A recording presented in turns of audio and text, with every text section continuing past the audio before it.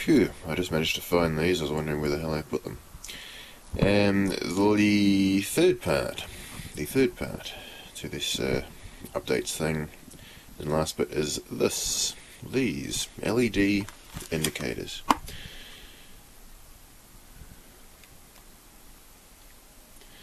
Nice and bright. They flash orange. If you're using LED indicators, you've also got to replace your flasher unit with an actual LED flasher, because LEDs don't offer nearly as much resistance, and they don't take as nearly as high a load off the whole electrical system than standard indicators. So apparently the flasher works by resistance or something like that, can't remember.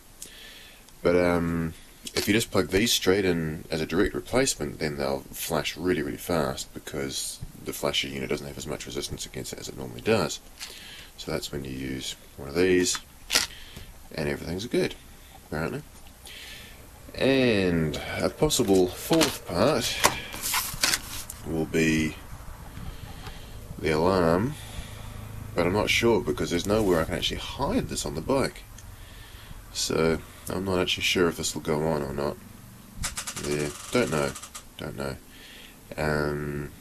This is what's installed in the Katana, and it seems alright. It does the trick. It's got the wee remote and remote start and all that stuff.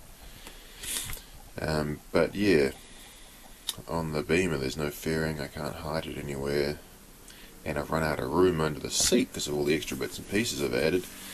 So I don't know where it can go. Don't know. So possibly not, I'm not sure. And the possible, well, if this is the fourth part, if these are the fourth part, this might be a fifth part, possible sixth part, is I'm thinking about getting some air horns, because the horn on the bike is pretty crap, as stock horns usually are. So yeah, air horns. Again, it's a matter of room, whether I can find them or not. So don't know. Anyway, this lot will definitely, the indicators are going on soon. I'll show you those once they're on.